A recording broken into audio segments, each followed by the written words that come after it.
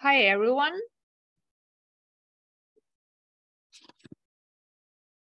Thank you, everyone, for joining us today. Today, we will speak about, we'll have chapter 2 of our International Law Point House Lawyers talks about the most important.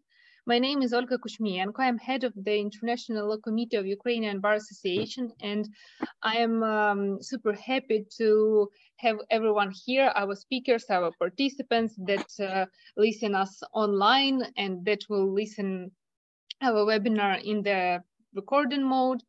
And today in chapter 2, we will talk about litigation and enforcement of judicial decisions abroad. We have a very esteemed panel today, and I am grateful to each and every speaker that we have today. They will present themselves by their own. I will just outline the idea of our webinar, what we will be talking about today. So basically, we will start with Vladyslav Bandrovsky, who will present the introduction of our topic, what is basically, which result can you reach in litigation, in protection of investors' rights, and how to enforce these decisions abroad. Then Vladyslav will just give us a broad overview of the topic. Then we will move to Yulia.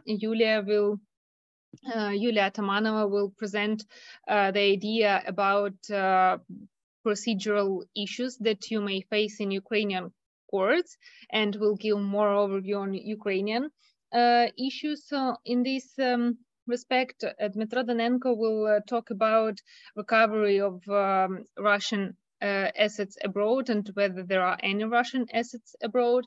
And in second part of our webinar, we will welcome Isabella Kanata and Monique Sasson, who will talk about Italian ICJ case and Italian experience on enforcement of on foreign decisions abroad, including all conflicts between sovereign immunity, human rights, and how Ukraine can use this to enforce decisions in other countries.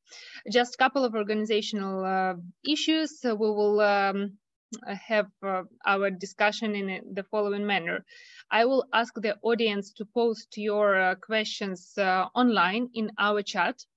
I will address them to the speakers after speaker finishes their presentation.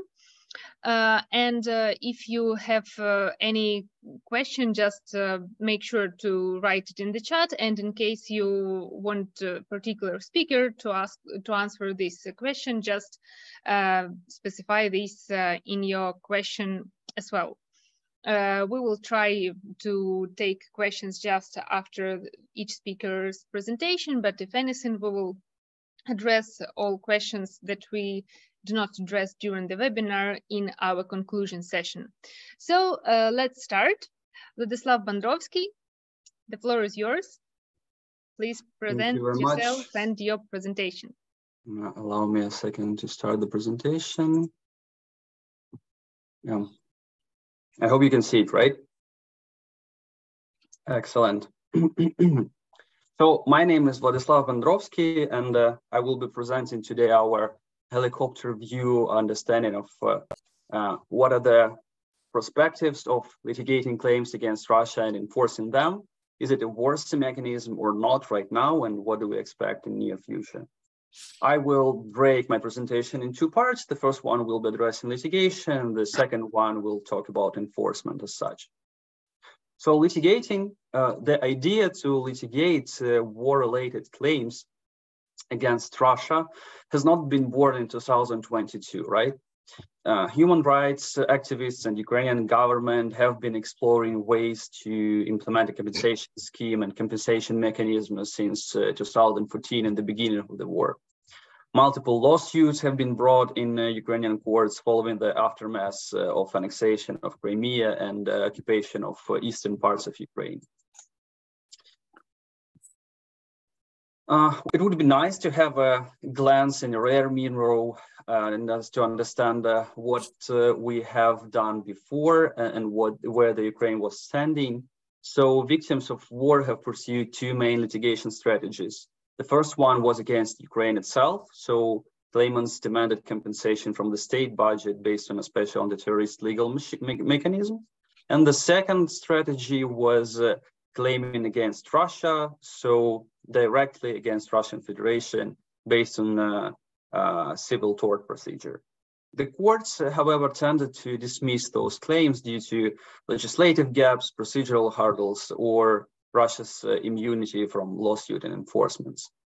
Analyzing the relevant case law in 2019, the Norwegian Refugee Council assessed that none of 146 cases concerning compensation for property damages in eastern Ukraine and those cases that were instituted in Ukraine and before Ukrainian courts. So none of those cases has produced a decision which has been enforced.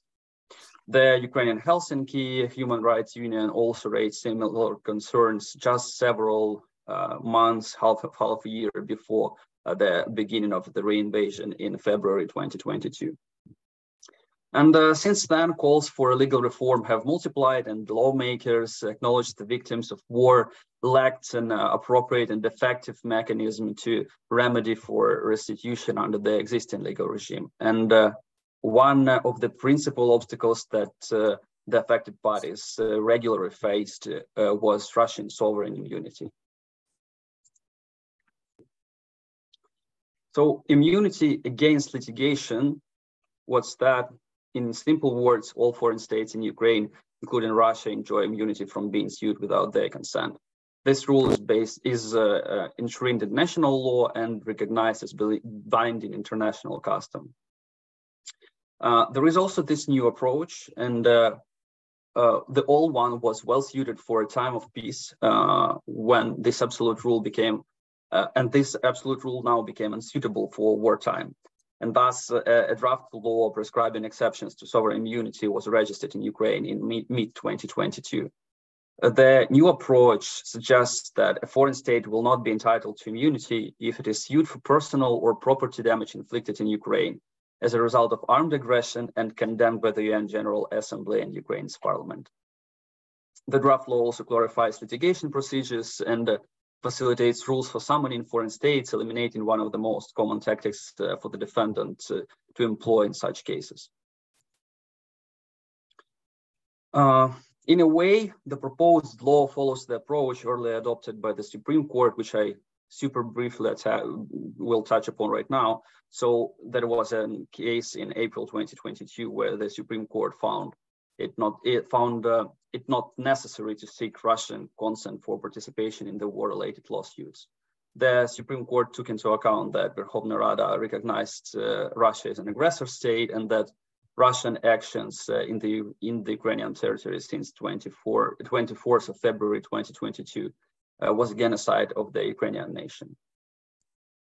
However, it must be noted that the judgment arose out of the claim for compensation of moral damages caused by the death of a person. It remains to be seen whether the Supreme Court applies the same approach in claims for compensation of other types of damages suffered by both individuals as well as claims submitted by companies and legal entities.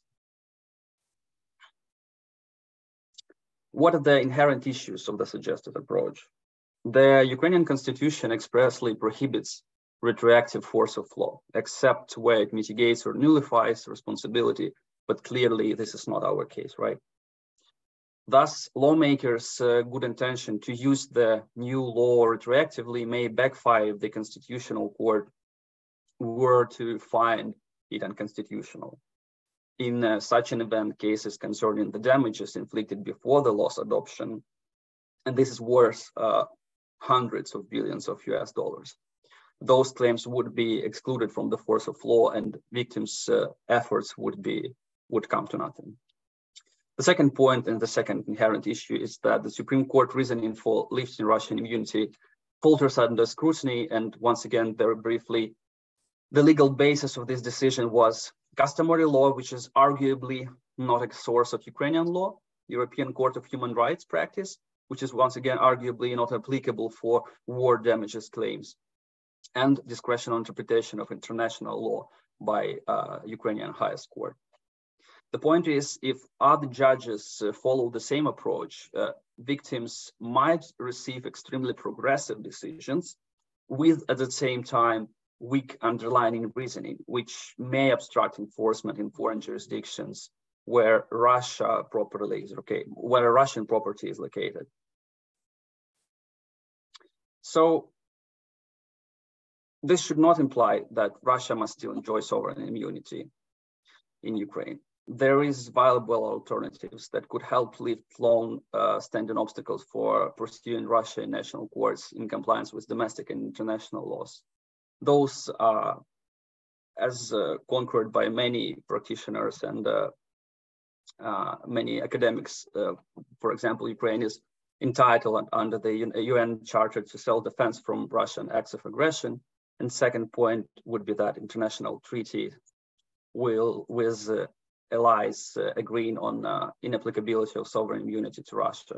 And such regulation might be also a part of larger initiative for establishment of the International Claims Commission for Ukraine. And we will discuss that in much greater details in our fourth seminar that we will have in February 2023. So feel free to join as well. With this, I will switch to enforcement. And here we have two basic enforcement scenarios.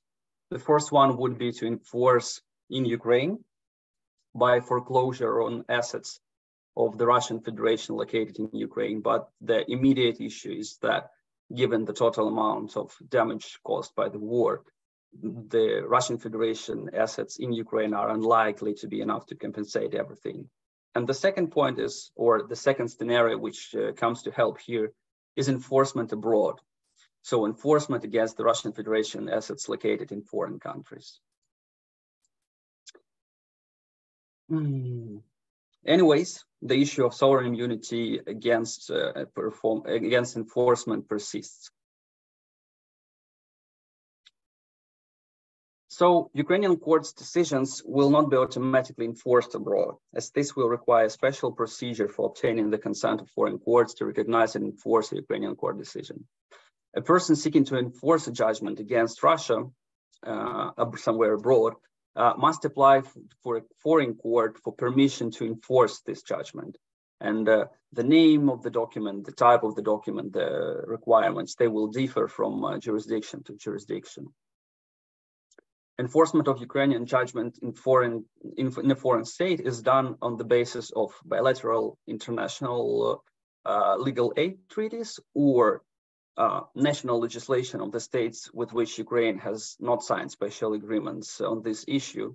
And in these cases, the issue of execution of the court decisions is considered on the principle of reciprocity. That would be the case for Germany, France, Great Britain, a couple other jurisdictions where Russia has lots of assets. There is also a 2019 Hague Convention on Recognition and Enforcement of Judgment in Civil and Commercial Matters, which Ukraine has signed. It allows for easy enforcement of court judgments among contracting parties. The convention enters into force on 1st September 2023. And there are currently 28 contracting parties to the convention who are mostly European Union member states.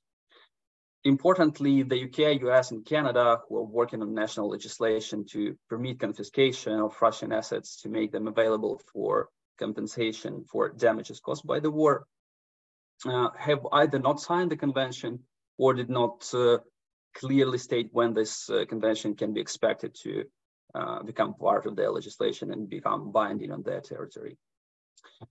Interestingly, neither of these instruments directly cures the immunity issue once again. So although some countries have very specific exceptions. Also, enforcement rules often require that the defendant in the case should not be deprived of protection of their rights and proper representation during consideration of a court case, which includes timely and proper receipt of summons to court hearings and etc. This basically makes due process in Ukrainian courts very important.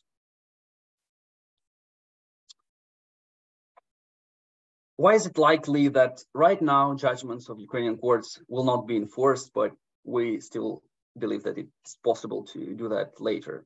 So in most countries, states are immune to being sued as well as immune against enforcement. Such immunities are usually based on procedural law in those countries, international agreements, and international customary law. To really simplify, if a state may be responded in Ukraine, but not in a country of enforcement, the foreign court will probably just deny your application. So can this change? An opinion is currently circulating among lawyers that courts of a country that is on good terms with Ukraine and has Russian assets could still permit enforcement. However, this doesn't seem feasible unless the relevant country changes its approach to having states act as respondents in other states' courts. Noteworthy, there is this Germany versus Italy case where the ICJ has issued its opinion on sovereign immunity as well, but I guess we will address that in much greater details in an hour or just 30 minutes. Well, with that, I will conclude my presentation and thank you very much. I will pass the floor to the next speakers. Thank you. Thank you very much, Vladyslav. Thank you for your introduction. Now we have one question in the chat, but actually I realized that it is it's a very good question, but maybe it will be better to discuss it after we close the Ukrainian panel and we move to our international law questions. But now I will pass the floor to Yulia Atamanova, the partner at LCF Law Group, member of the Ukrainian UBA International Law Committee. And Yulia will talk about court claims against Russia and Ukraine and abroad, about problems and procedural peculiarities. Yulia, the floor is yours. Hello, everyone. Nice to know that so many people have joined us today. Please let me share my screen. I have a presentation which I would like to follow. Let's see, just a moment.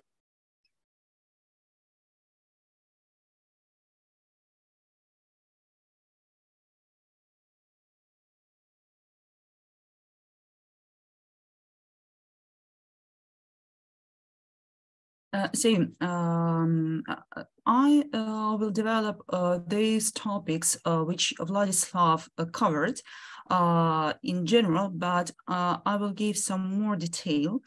And of course, the first question is why we are considering the option to sue Russia in Ukraine. And it is really clear, according to the principle of international law that refers to the law of the place where the tort was committed at known as a rule of lex loci delicti commissi. So first idea, which I guess each Ukrainian lawyers had in the beginning of the law, is to sue, to bring a claim in Ukraine against Russia to cover damage caused by its military aggression.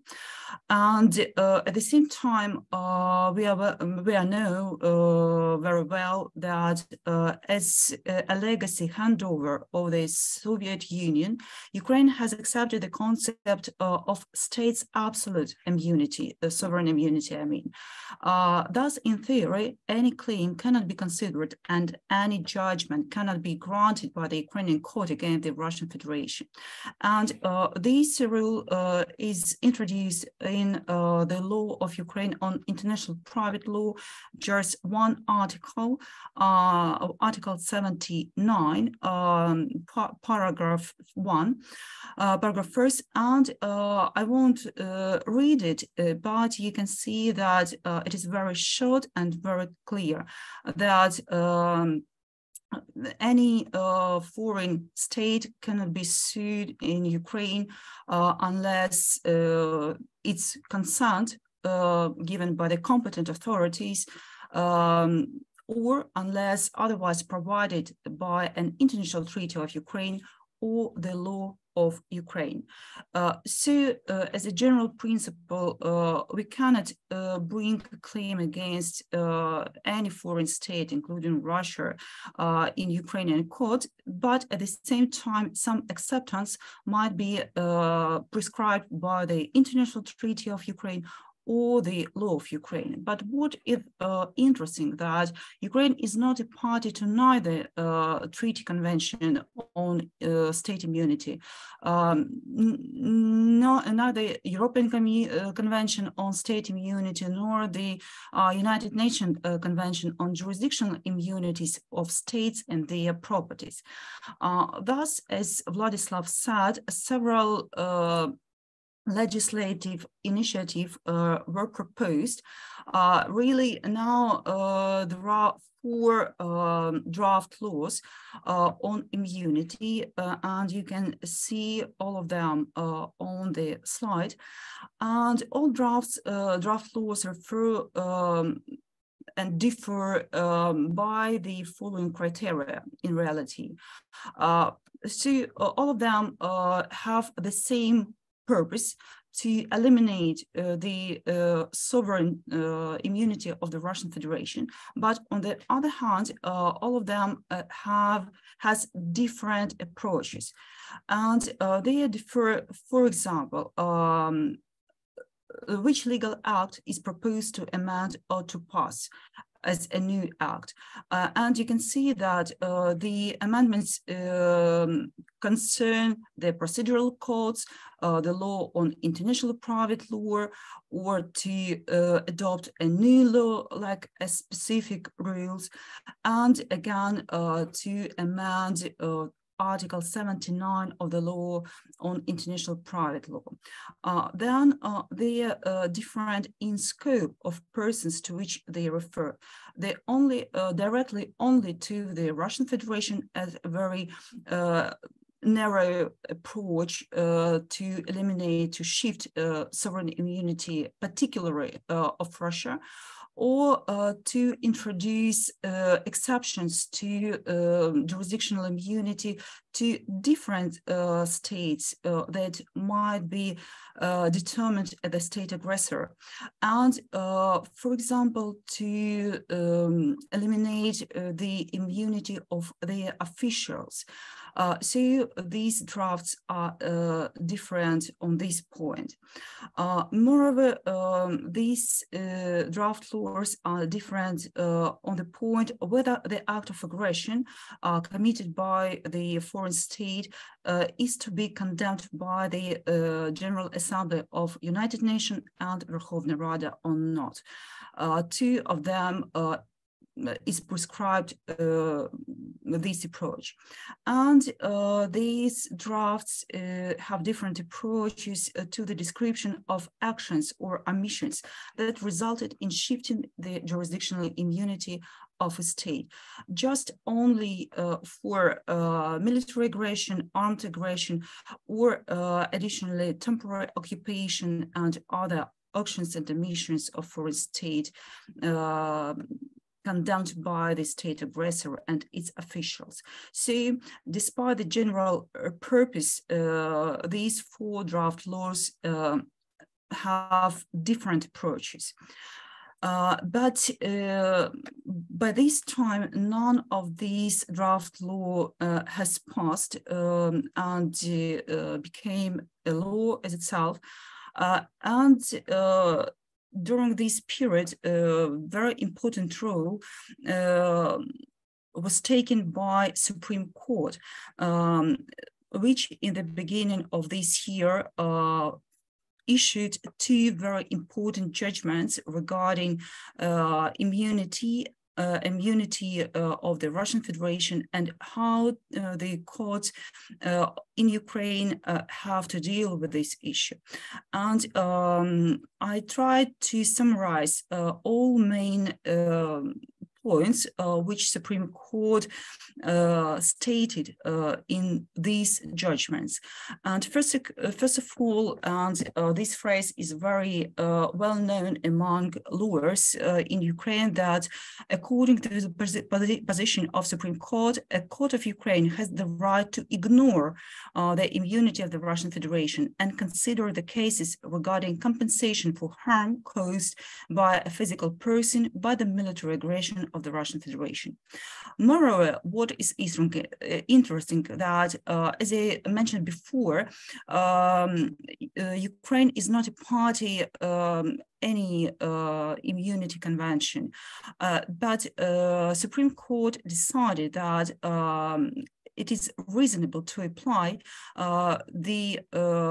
for example, Article 12 of United Nations Convention on Jurisdictional Immunities of States and Their Properties as a customary international law, even in the circumstances when Ukraine is not a party to it. Then the next important conclusion of Supreme Court is that currently there is no need and possibility to send a consent request to be a defendant in a case regarding compensation for harm to the embassy of the Russian Federation.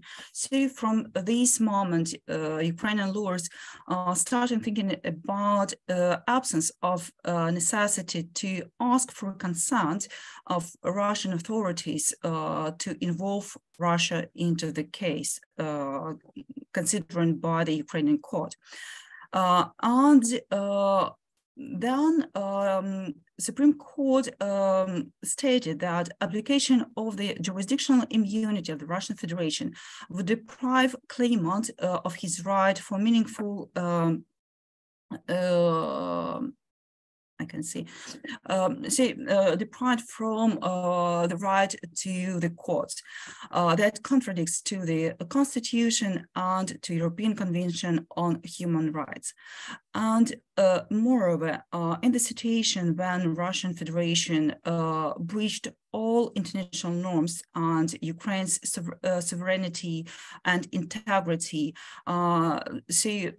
breached all cornerstone principles and norms of international law, there is no ground to apply jurisdictional immunity of the Russian Federation in Ukraine. So these positions of Supreme Court in these two judgments play very important role for further proceedings in Ukraine against Russian Federation. And despite the approach of Supreme Court, there are several problems, several gaps, legislative gaps for suing Russia and Ukraine. And I divided them on three parts: jurisdictional, procedural, and substantial. If we are talking about jurisdictional issue, one of the point which really judges of commercial courts determined is whether they have the jurisdiction, so the commercial courts, to consider the claim brought by legal entities and entrepreneurs for recovery for damages they suffered during the war. This issue arose because Article 20 of the Commercial Procedural Court of Ukraine states that commercial courts shall consider cases in disputes arising in connection with the conduct of economic activities.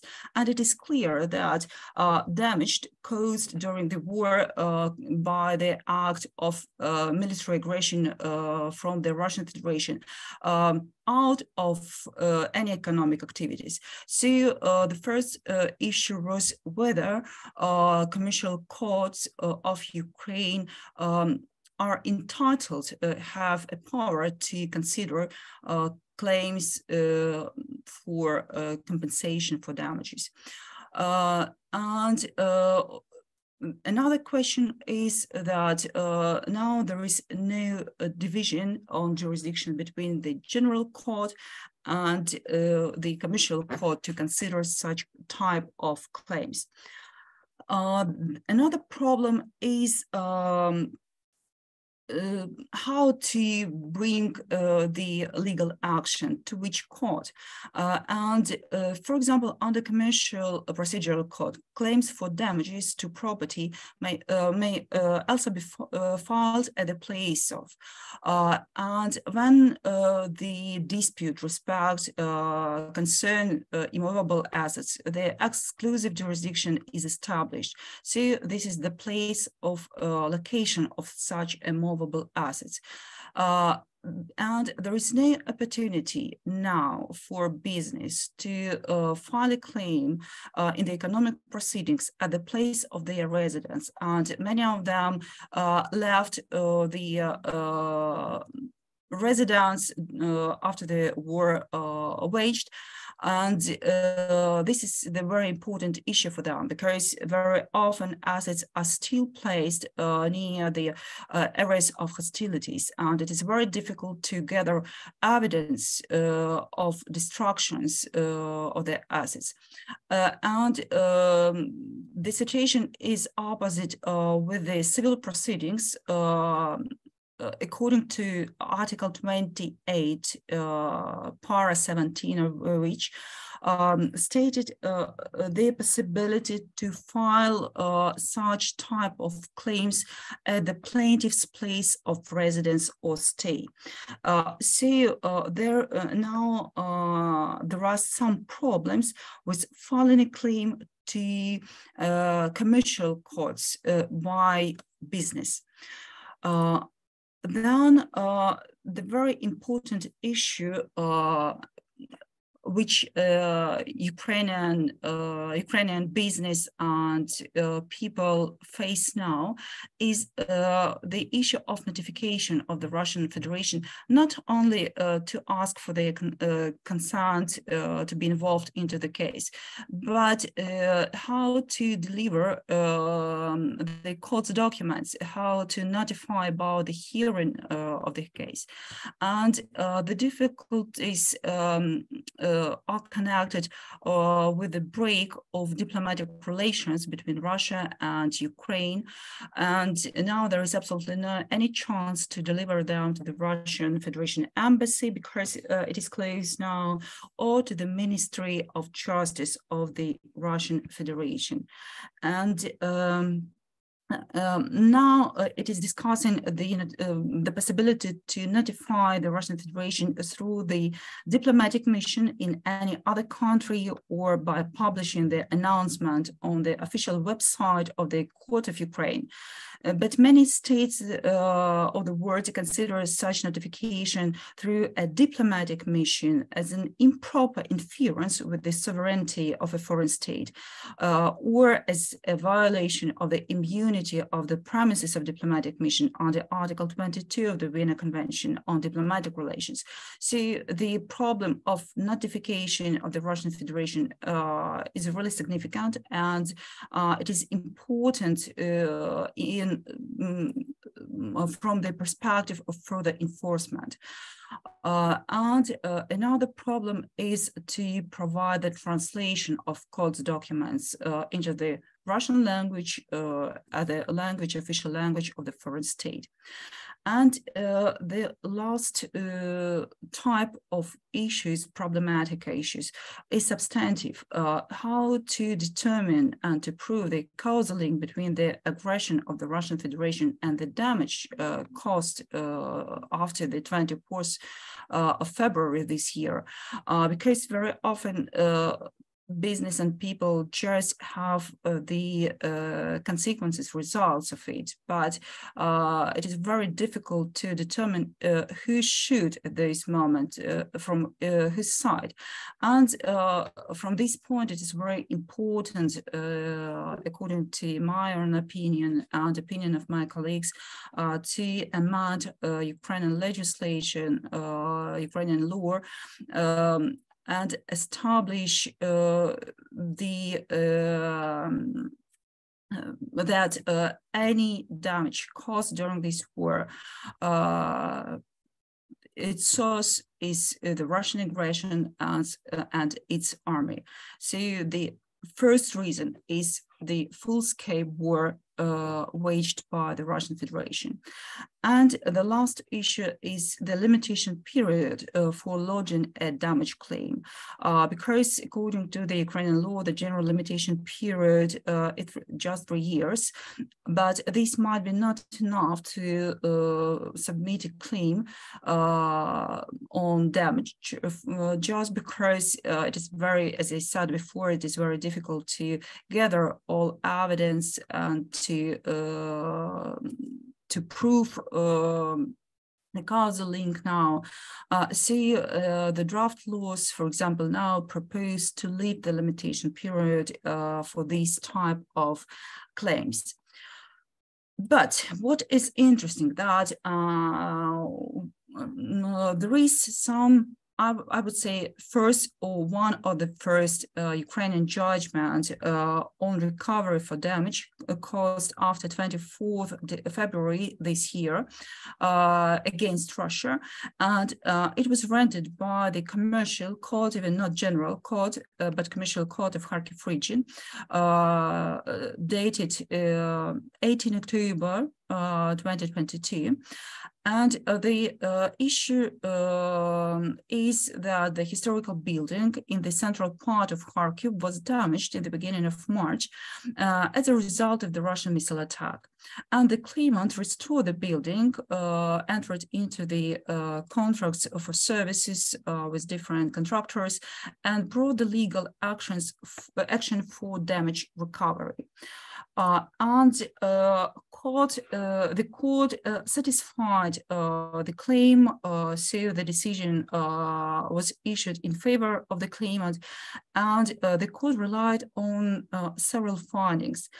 First of all, that the fact of the military aggression of Russia against Ukraine is recognized by the General Assembly of the United Nations and International Criminal Court, and it is not required to determine in the judicial proceeding.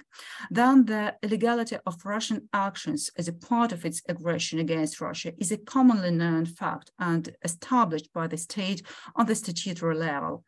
The cause of the damage was the missile attack of the military forces of the Russian Federation, and that is proved by the written answer of the Ukraine's security service in Kharkiv region.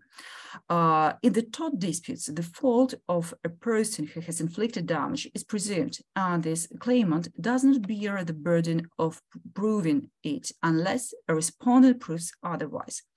Following this logic, the court found all elements of the civil offense that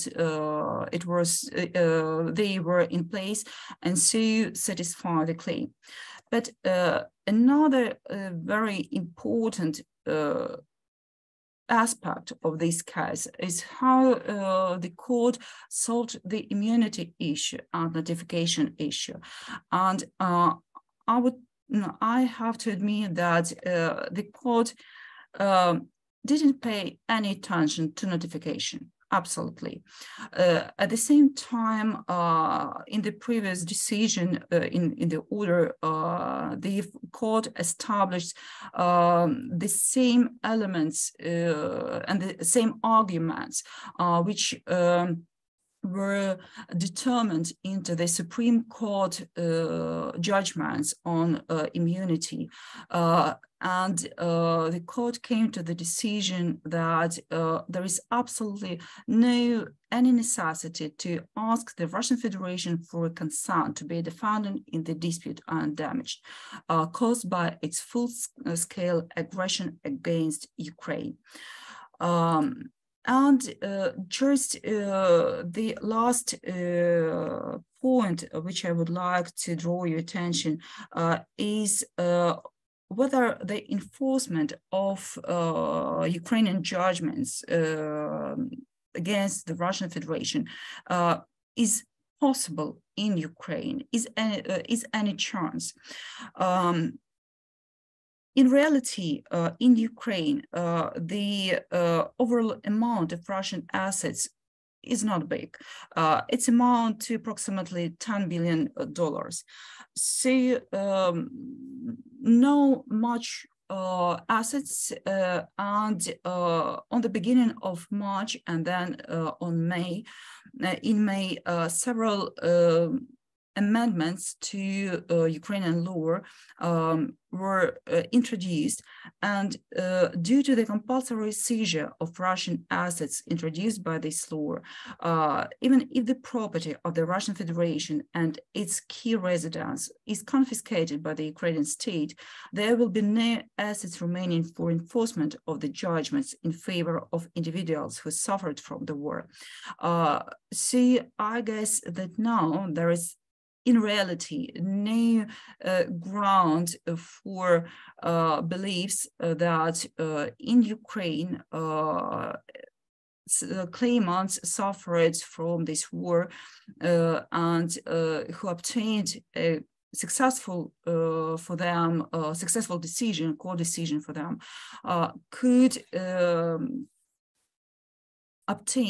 receive the compensation for these damage, for these loss. So we need to look at possibilities to enforce Ukrainian judgments against Russia abroad. And that's why I think that the next topic will be very important for us. Thank you for your attention. Thank you very much, Yulia. Thank you for your detailed overview on the recent case law on the topic on sovereign immunity of Russia and Ukraine, and how the Supreme Court has waived basically this sovereign immunity, and how other courts approach the topic of procedural peculiarities, such as notification topics, such as causal link, etc. For our international, for our foreign audience, I will just add that Kharkiv region is the eastern region of Ukraine, north part of Ukraine, where Russia is providing a quite big hostile aggression. So this is the very east part, and the damage there is quite significant. Also, I will remind our audience that you are free to ask any questions in the chat. So just to remind that we had an introductory presentation from Vladyslav Bandrovsky on what we are going to talk about today, and how all these topics that we are talking about are connected between each other. Yulia Atamanova was talking about procedural issues of court claims against Russia in Ukraine and abroad. And now we are moving to our next speaker, Dmytro Donenko, who will talk about enforcement of Ukrainian court decisions abroad, discussion about procedural peculiarities in Ukraine and their influence on chances of enforcement abroad. In particular, Dmytro will focus on Russian assets. Are there any assets available for recovery? So, Dmytro, the floor is yours. And I remind the audience that after Dmytro, we will move to our foreign speakers and ICJ and Italian court, constitutional court decision. So if you have any questions about Ukrainian part, it's time to post them in the chat. Dmytro, the floor is yours. Yes, thank you very much for your kind invitation. And I'm very grateful, and I'm very delighted to have this chance to contribute to this fruitful discussion. As a brief introduction, my name is Dmytro Donenko, and I'm partner with Unguarded Honest Law, and have more than 15 years of experience in cross-border litigation and international arbitration.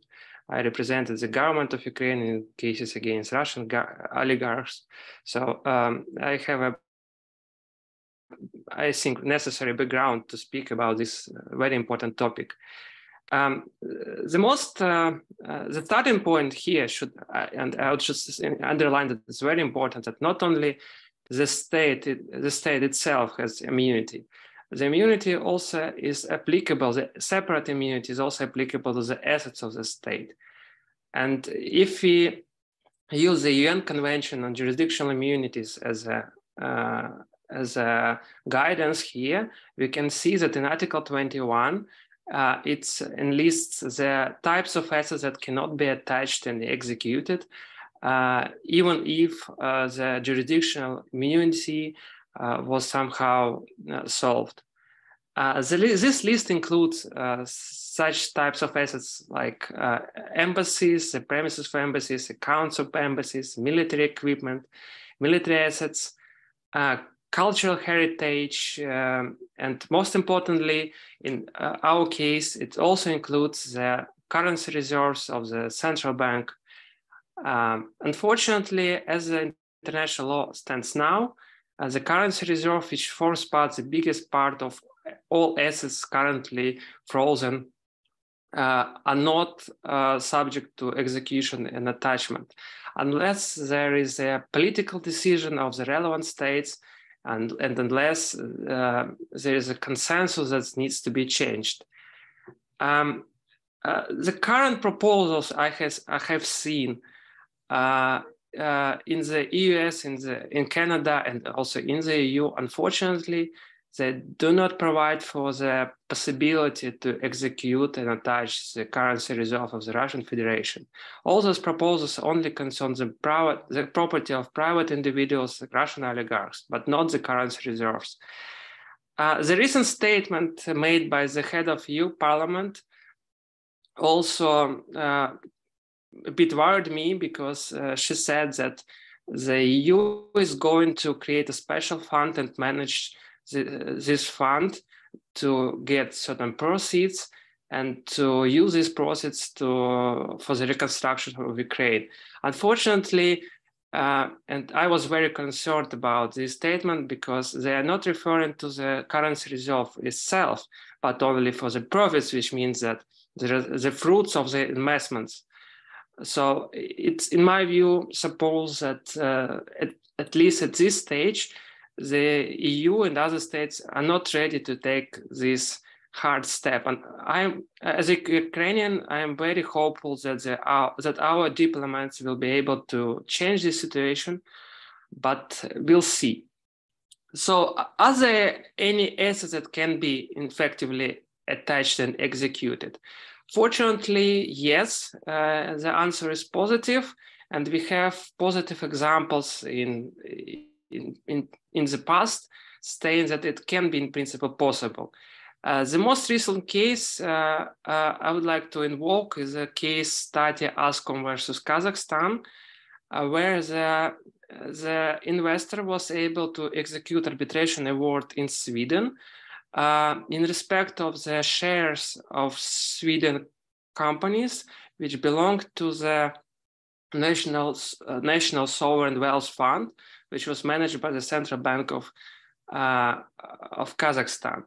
Actually, this type of asset is maybe used as an example, because for good or for bad, the only asset we can currently try to find and try to use as the compensation of our damages is commercial assets belonging to the state, such as, for example, investments of the state into the private companies. Another successful example, when the arbitral awards or court decision was executed against the sovereign state, is a well-known Seldemeyer's case. Effectively, this individual was able to execute his award against the residential building in Sweden, and also against the premises of the trade office that previously belonged to the Soviet Union. So again, this was a commercial property, but in my view, this is a good motivation that those cases are good motivation that in principle we can expect to find those assets. That is not impossible, at least. Very famous case, Yukos, is special one here because it was the largest award ever. against the sovereign states. Approximately the amount of the award is $40 billion US. To this date, they were not able to enforce their claims, but I would say that according to the recent press reports, there is an auction that is being prepared again for the sale of trademarks of Russian vodka Stolichnaya, and I'm very hopeful that they will be able to do it, because probably I'm a bit biased here, but I always happy when someone can enforce something against the Russian Federation. All others, they also try to attach and execute against the land plots of Russian Orthodox Church, against the bank accounts of Russian news agencies, against debts owned to VTB Bank, against payments due by Air France to the Russian state for the flights in the Russian sovereign airspace. Unfortunately, those attempts were not successful, but I would need to mention here that they were forced to withdraw their claims and their enforcement attempts due to the proceedings in the Netherlands, where probably you are aware that at that point of time the award was set aside by the Dutch court, but later it was restored by the Dutch Supreme Court, and I hope that the enforcement efforts will continue, and the enforcement efforts will serve as a good guidance for all Ukrainian companies and businesses on how to get their money back, actually.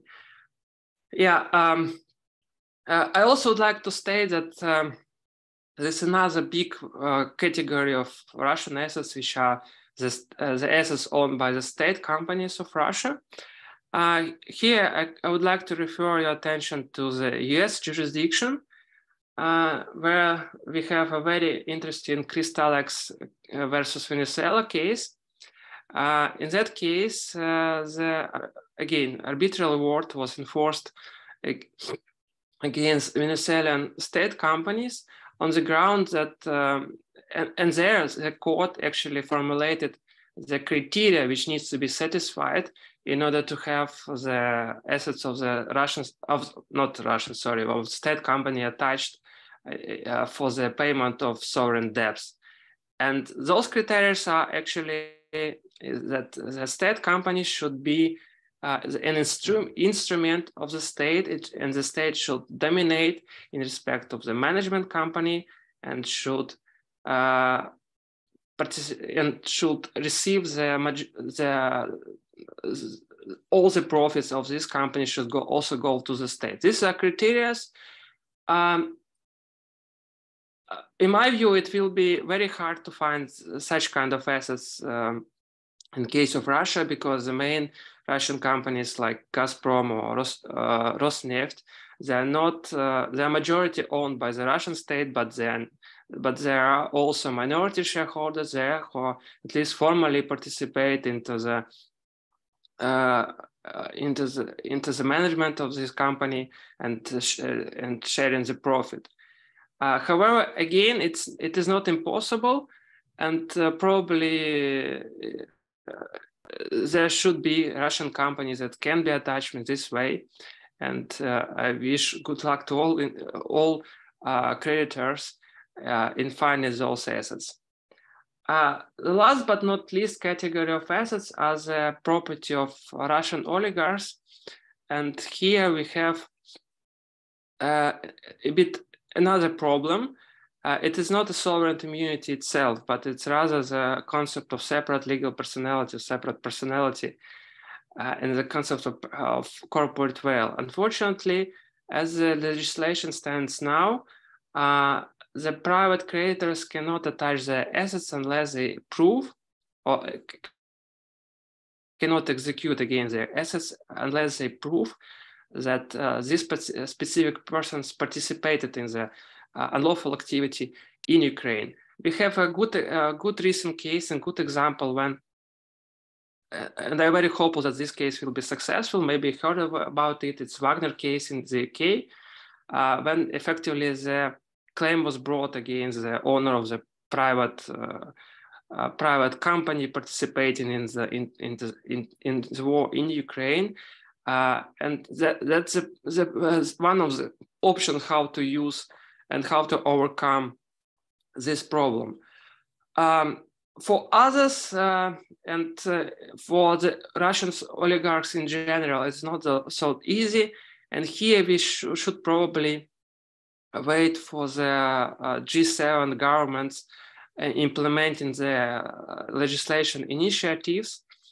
There is a law recently adopted in Canada that effectively allows confiscation of Russian oligarchs' assets that were included into the sanctions list. There is also a draft law which has the same purpose in the US, proposed by the presidential administration, and there is also a proposal at the level of the EU. Unfortunately, those proposals are not perfect, again, for me as a Ukrainian, because the majority of them only allow a confiscation of assets for a particular criminal offense, such as like participation in corruption, money laundering, or evasion of sanctions, which is basically the last proposal of the EU to introduce evasion of sanctions as a EU-wide criminal offense, and confiscation is a sanction for the violation of this offense. It's better than nothing, and I hope that the special funds will be, the money will go to the special funds that will be used to compensate damages of Ukrainian businesses and individuals. I'm not quite sure that those assets would be available for private creditors, because the logic behind these initiatives is that the money will go to the state budgets of the respective countries, who will then distribute this money either to help Ukrainian nationals abroad or to help repay the damages suffered by the Ukrainians. But we also have a good example from the US. At the time of 1980s, there was a law adopted for the case of Iran, where the logic of this law was effectively that the sovereign assets and the assets of, in our case, of oligarchs can be used for the repayment of damages under the claims confirmed by the US courts. This law was never implemented because later there was a US-Iran tribunal created under the agreement between two states. But anyway, we have a precedent, and I hope that this precedent will be used for Ukraine as well. So to sum up, I cannot say that it is an easy task, rather the opposite, but in principle, that is not impossible, and we already have successful cases where the enforcement was done. I hope that there would be more successful cases soon. The choice the Ukrainian business has now is whether to wait for the creation of the special commission or to try to find something themselves. I would share my personal views here. Is that unfortunately the creation of the commission would not be fast. In history, such types of tribunals were created either by the agreement between two states, like Iran-US tribunal, or by the resolution of the Security Council, like well-known UN Claims Commission. Here we have no. At least in my view, we cannot expect this to be done in the foreseeable future. So unfortunately, it will not happen, in my view, again, until the war ends. And after that, there will be certain times needed to create this special commission, to find judges, to find premises. Then all those claims needs to be filed again to this commission. Then it needs to be considered by the arbitrators or judges. And finally, most importantly, as the UN Claims Commission experience proves, the repayment of compensation will not be immediate, because we should face it, the assets are not enough to satisfy all the demands. And in case of UN Claims Commission, there was a priorities. Individuals was in the first priority and the companies was the last. So effectively, how it works in practice, the companies were to file the claims into this commission. They have to wait until the decision is rendered, and then they had to wait until the money were transferred to the special funds for repayment. So unfortunately, it will not fast. Maybe it's the best option now, but for those who do not want to wait, I think those companies and individuals can consider trying to find and enforce decisions by themselves. Thank you very much, and I hope for your questions, and I hope for a productive discussion of this topic, because I'm not here to tell the absolute truth, and I would welcome your views. Thank you. Thank you very much, Dmitro. Thank you for such a detailed overview of a case law that might be of use for Ukraine. And if anyone is interested in particular cases that Dmitro mentioned, or in general about the Russian assets finding and enforcement abroad, please feel free to write your questions in the chat, and we will address them. And now we are moving to our speakers from abroad, to Isabella Kanata and Monique Sasson. We will start from presentation of Isabella, and I am reminding that we are talking about how to protect investments in Ukraine suffered from Russian aggression. Today we are talking about enforcement of judicial decisions abroad. We have talked about Ukrainian case law, we have talked about procedural peculiarities, and we have talked about case law that might be of use. But now we want to focus on two or more decisions that might be of great use and of more use for Ukraine in this respect. And we will start with presentation of Isabella Kanata, associate at Litigation International Law Firm, and Isabella will tell us about ICJ case on jurisdictional immunities of the state, Germany versus Italy, Greece intervening, and its enforcement in Italy. Isabella, thank you for joining us, and the floor is yours. Thank you very much, Olga. It's a pleasure to be here. Can you just confirm that my slides are indeed? Thank you very much. Well, thank you again. So thank you for your presentation. Thank you for your invitation. And thanks to my co-panelists for the very, very insightful presentations. I learned a lot, took a lot of notes. And I will now take a step back, about a 10-year step back, to discuss the judgment of the International Court of Justice in the case jurisdictional immunities of the state.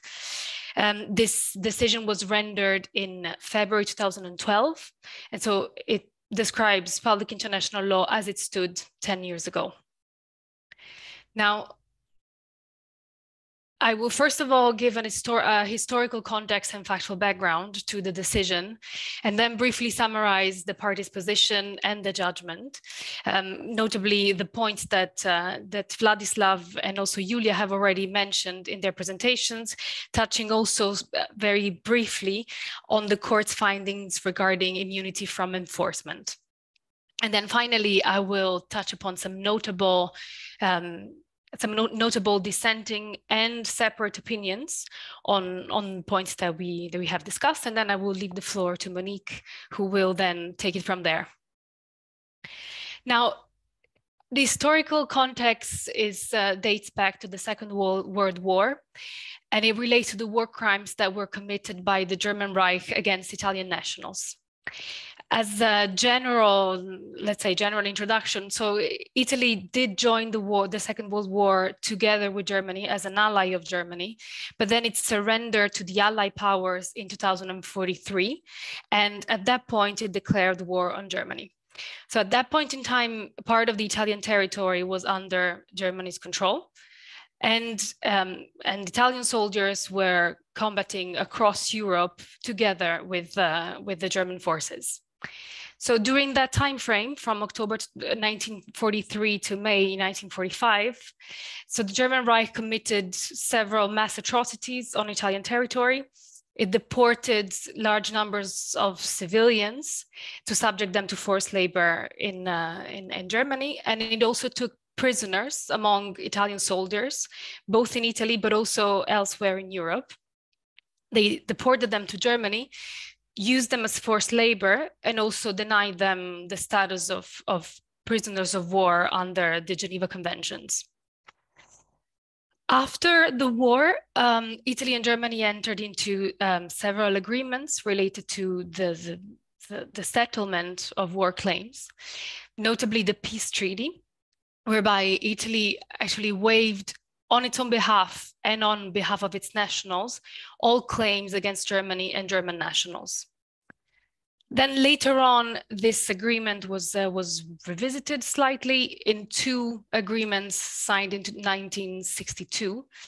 But again, while these agreements provide for some settlements, then the Italian government declared that all outstanding claims on the part of its own nationals were considered to be settled. And so, let's say, internationally speaking, these conventions purported to conclude the question of reparations. At the same time, as we are all aware, so Germany was always upfront in recognizing the war crimes that it had committed, and it passed a law as early as in 1953 to compensate the victims of the Nazi regime. And then more recently passed a law in the year 2000 that was meant to grant compensation to individuals specifically, not directly, but through foundations where they would have received bulk compensation to then be distributed to the victims.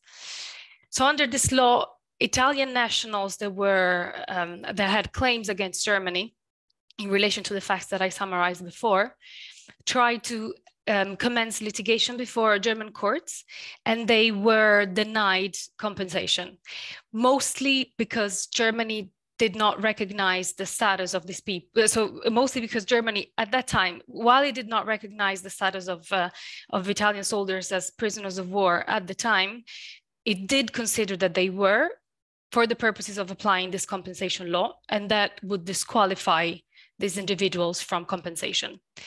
The question was also brought before the European Court of Human Rights, which denied jurisdiction on the grounds that of Germany's state immunity.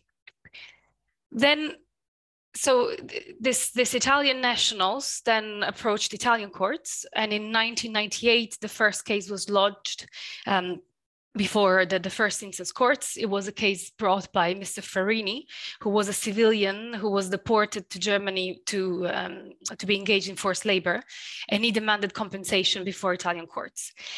Jurisdiction was denied twice, on first instance and on appeal, but then the highest court in Italy held that actually immunity in this case would not apply because the acts that the complainant was complaining about constituted an international crime.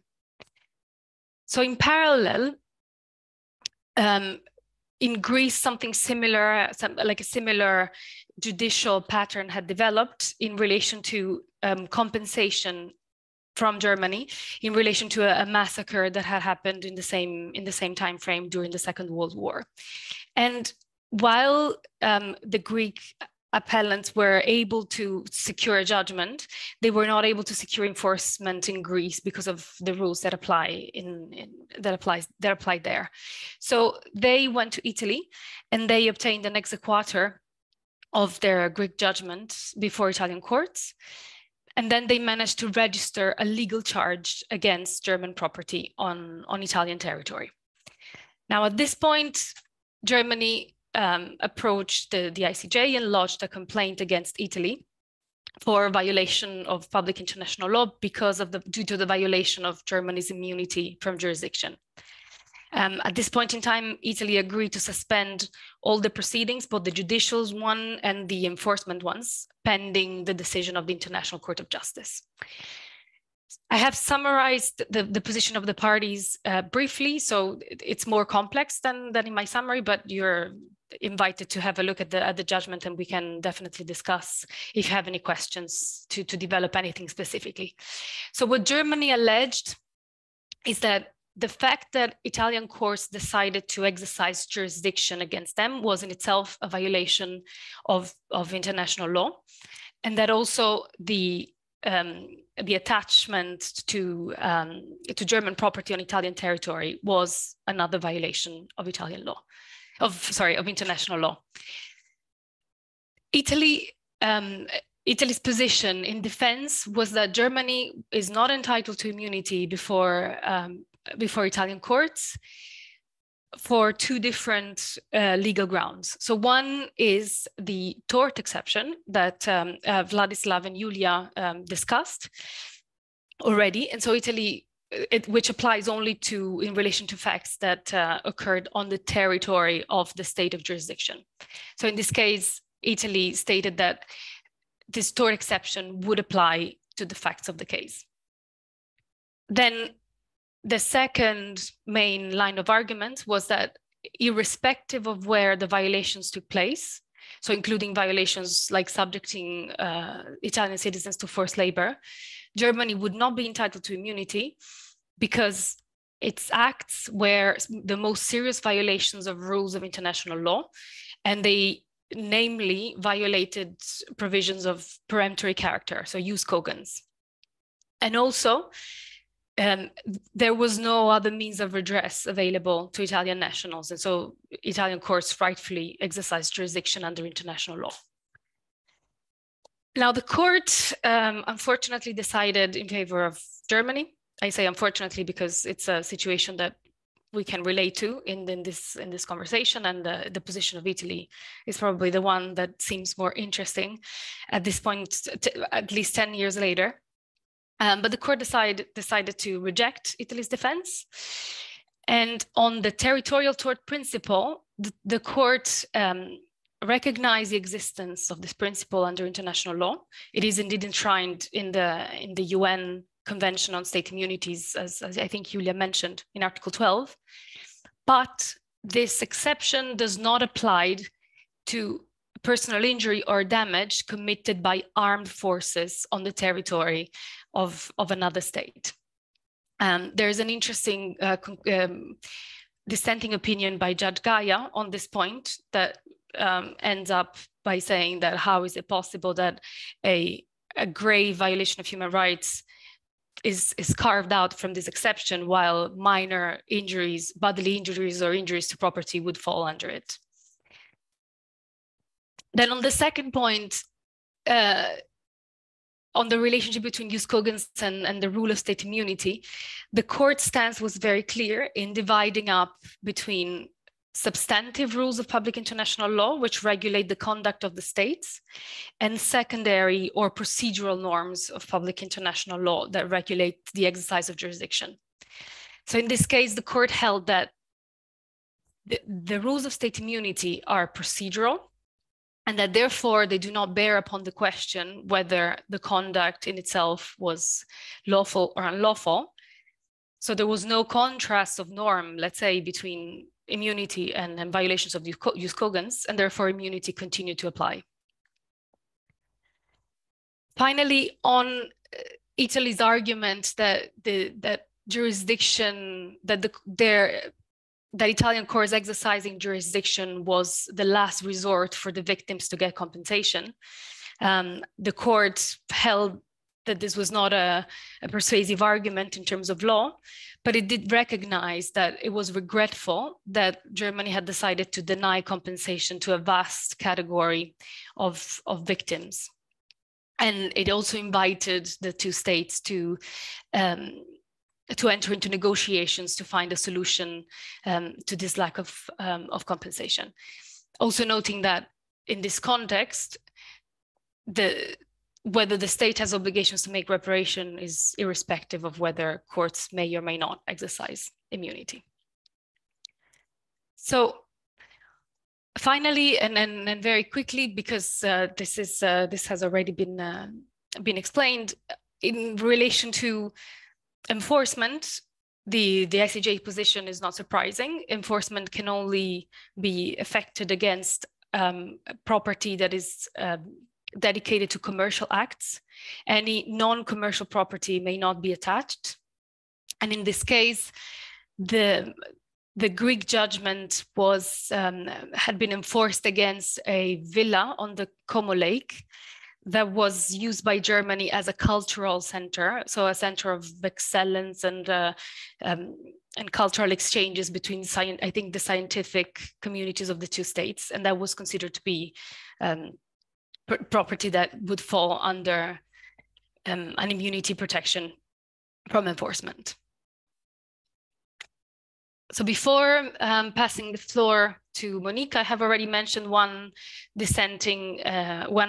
separate opinion, and I would like to mention a couple more passages that I think are relevant to how international law may have evolved and may evolve at this point. So first of all, this judgment was accompanied by 3 separate opinions and 3 dissenting opinions, one of which was longer than the judgment itself. So there are several ways of reinterpreting the same issues through the lenses of these opinions. So one separate opinion by Judge Benuna related to the issue whether appropriate channels of reparations were available to victims, and Judge Benuna held that it was that the court had to analyze also the trend that in international law, the state must make reparations, and therefore, when the state fails to do so, then national courts may exercise their jurisdiction against it to find another way to give remedies to the victims. Then this is the dissenting opinion that is longer than the judgment. It's a very, very interesting read by Judge Cansado Trindade. The final conclusion of this opinion is that if a norm of jus cogens cannot be applied because of a state immunity, of an immunity barrier, then its effectiveness is diminished in a way that makes it illegitimate. And so the grave breaches of absolute prohibitions should not be covered by state immunity. And finally, the Judge Yusuf again discussed the issue of reparations, holding that granting the possibility for victims to get reparations before national courts would actually bring international law of immunity closer to the protection of human rights and humanitarian law, rather than constituting a breach of it. And with this, I conclude this brief overview. Thank you very much. Thank you very much, Isabella. Thank you for your overview and presenting this ICJ decision together with historical overview on why we are talking about it, and speaking about also separate and dissenting opinions. Before I move to our next speaker, I will remind that we are talking about enforcement of judicial decisions abroad, and I will ask to post your questions in the chat. And I mean, you can not send it to me privately, because a couple of questions came just privately to me, but you can post them in general chat so everyone can see them. And now we are moving to Monique Sasson, who is an independent arbitrator at Arbitra, and Monique will talk about Italian Constitutional Court view on the ICJ decision that Isabella just presented. She will introduce us to the topic whether can the decision of Italian Constitutional Court in the ICJ case on jurisdictional immunities of the state be used in favor of executing against Russian property in Italy in war-related cases. And she will also focus on procedural requirements for enforcement of foreign court decisions in Italy. Monique, thank you very much for joining us today, and the floor is yours. Thank you very much, and thank you very much for having invited me, and also for all this very insightful presentation. And thank you very much, Isabella, for such a concise and deep presentation on the ICJ. So the corner is back to Italy. I would like just to make a short note that jurisdiction sovereign immunity was absolute until probably centuries ago, and then where Italian courts and Belgian courts who started affirming that there is a difference between acta iure imperii and acta iure gestione. So who knows, maybe this new development in the Constitutional Court will try to introduce another carve out to sovereign immunity and to the immunity from jurisdiction and immunity from execution in the event that the state committed a war crime or a crime against humanity. And again, before getting into my topics, I would like to stress what Isabella just said about Article 12 of the United Nations Convention on Immunity of States and their Property, because that is a tort exception, but is a very limited tort exception and cannot be considered as similar to what the Constitutional Court has said here. So before going into what the Constitutional Court said, I just would like to say, so my topics are two. The first is this Italian Constitutional Court dated 2014. On the 2nd of December, so just last Saturday, the newspaper reported that there is now a new filing before the Constitutional Court still in this. So we'll talk about this a little later. And of course, the ICJ case, there is another ICJ case, and we'll talk also about this a little later when I speak to you about what happened from 2014 onwards. There is a new ICJ case, and I see a question on that, which is pending right now between Italy and Germany. So the saga is still on and will be on for quite some time. And then I'll explain why, at least concerning Italy and Germany. So what happened with the Constitutional Court decision? So we, in Italy, just briefly, the Constitution, so all the judges can submit to the Constitutional Court any issues where they think that there is a violation of the Constitutional Core of the Constitution, our basic principles. So in case they see a law, and by saying a law is either an international law which has been implemented in Italy or a domestic law is in violation of the Constitution, they can simply raise this point to the Constitutional Court, and the Constitutional Court might say, yes, there is a violation or not. So in this case, what happened? The Tribunal of Florence, so after the ICJ pronouncement, the court were still very active in Italy. So that wasn't like people didn't say, okay, so now the ICJ said, and then we stop what we're doing. Absolutely not. And there was a lot of discussion in between professors and also before the courts.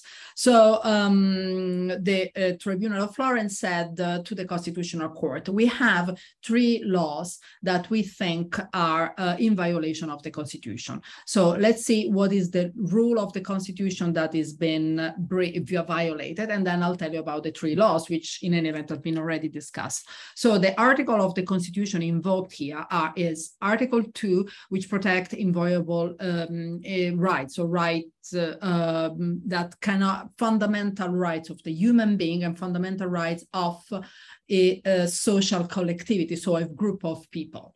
So this is Article 2, and just bear in mind that Article 2 speaks about everybody. So it's not only Italians, but the Constitution protects, our Italian Constitution protects the rights of everybody to their not to have violated their own fundamental rights. And then is Article 24. Article 24 is of the Italian Constitution, says that if you have if your right has been violated, you are entitled to get a redress in court. Again, the word here used is tutti, everybody. So it's not only, of course, this is then different from the issue of establishing jurisdiction in Italy. But what I'm saying here is just about what is the Constitution saying and to which type of people. So it's not a right only of Italian citizens, and there are some articles in the Constitution only which protects only Italian citizens, and there are articles more general, and they speak about the collectivity in general, every person.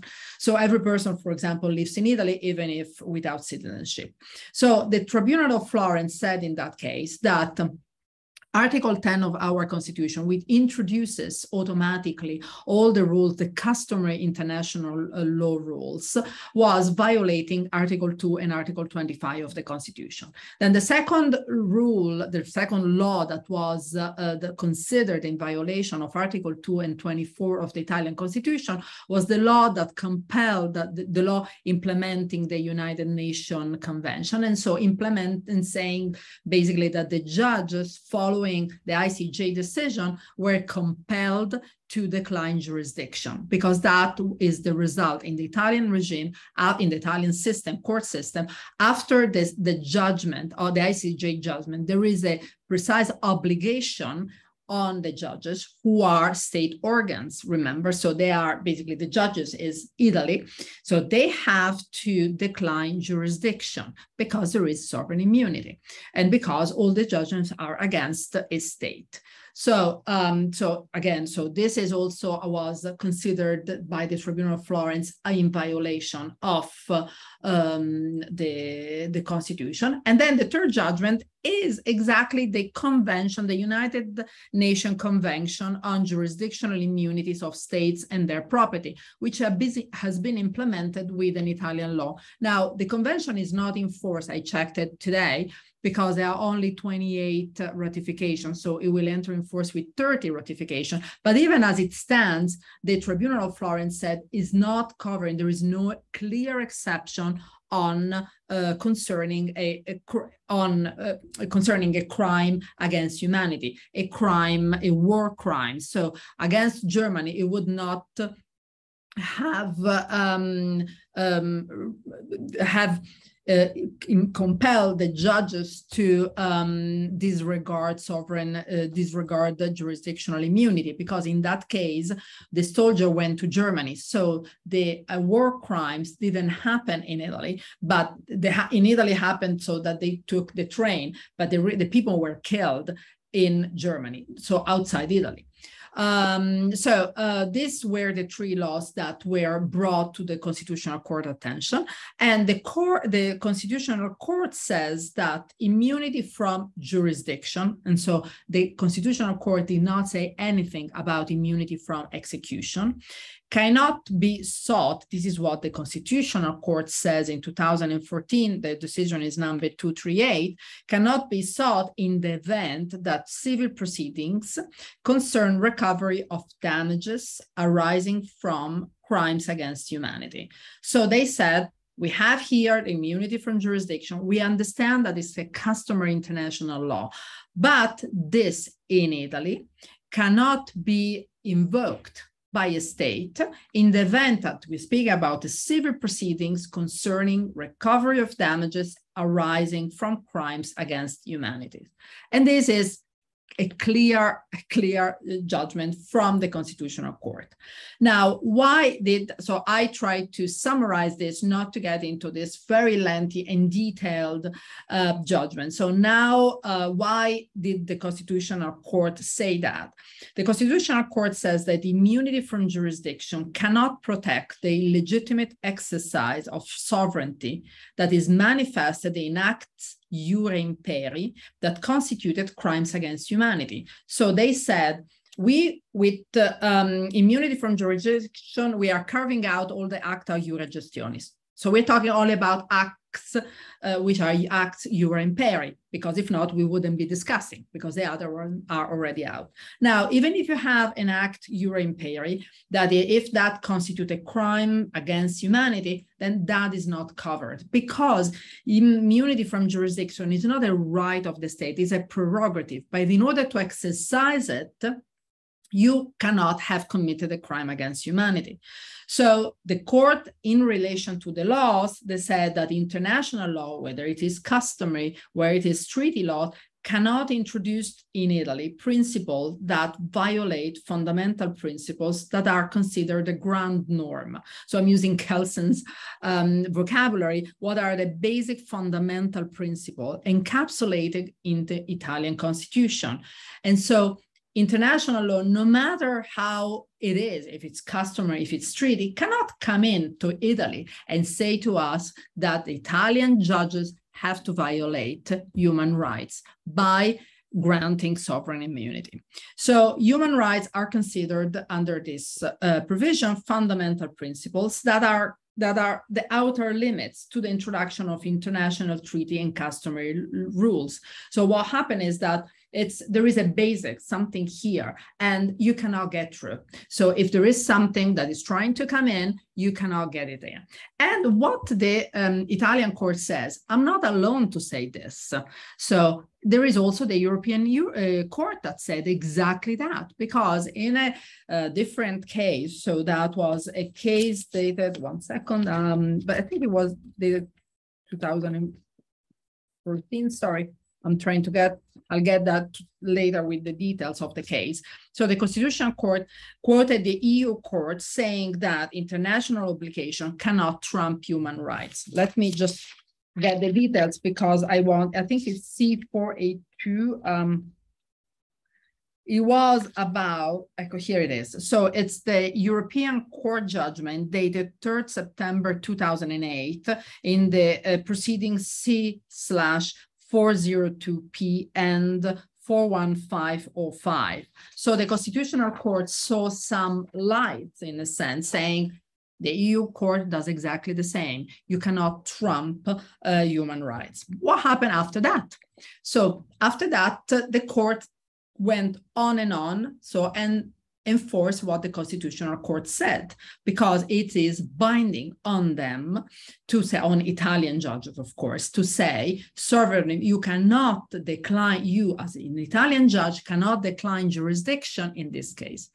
And then this went on with several contrasting judgments, because some judges said, well, but we have the ICJ, but we have the Constitutional Court. So we have a Court of Cassation, Sezione Unite, which means is the Grand Chambers, dated 2020, and the Cassation Court is 2442, which says we have the Constitutional Court, is clear. Italian courts have jurisdiction in the cases brought against Germany in relation to the crimes committed during Second World War. Done. So that's what the cassation said. So the cassation, and this is binding on the court below.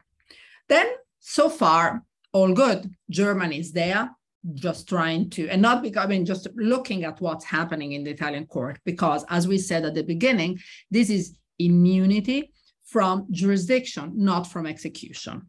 Then we have, so this was happening at the jurisdictional level, but at the execution, nothing was going through. So the judgment were not enforced. Then the Tribunal of Rome, with an order dated 12 July 2021, said for the first time that the 2014 constitutional pronouncement, it applies also to the issue of immunity from execution, which cannot trump human rights. So what the Constitutional Court said, which was only on jurisdiction, it was extended also on execution. Now, this was reviewed in appel, and the appellate determination reached the same result, but just held, because probably it was a scary pronouncement, this one, it held that Germany had not proved that the asset subject to execution was an asset used for public purposes. So it wasn't clear whether it was one or not. However, the asset was the Goethe Institute in Rome, so it was a cultural center. Then what happens with Germany? They immediately go and seek interim measures against Italy because these assets in Rome were about to be sold. So then quickly, the Draghi government adopts a new decree. It's a decree 36 of 30 April 2022, saying that Italy has a fund, everybody can come, and Italy will pay damages arising from judgment against Germany. People have to file those judgments within 30 days. It's applicable only to Italians, so the Italian citizens. It's not applicable to people who are not Italians. And then now, on the 2nd of December, I haven't seen the file, I just read it on the newspaper. It says that the Roman judges said, no, this cannot be conform to what the Constitution says. Because the reality is that if you read that Constitutional Court judgment, it's so clear that the core rights of the human being are so strong that you cannot, they are there. You cannot try to trump them invoking other principles. And so what is pending now before the Constitutional Court is this. So the Italy-Germany saga was basically try to stop with this decree which says Italy will pay, so all the execution will go there to Italy, and so we stop all the enforcement proceedings. So we have what we have on jurisdiction, so immunity from jurisdiction, because of course there the Constitutional Court judgment stands, but we stop what happens, at least we don't sell any assets belonging to Germany.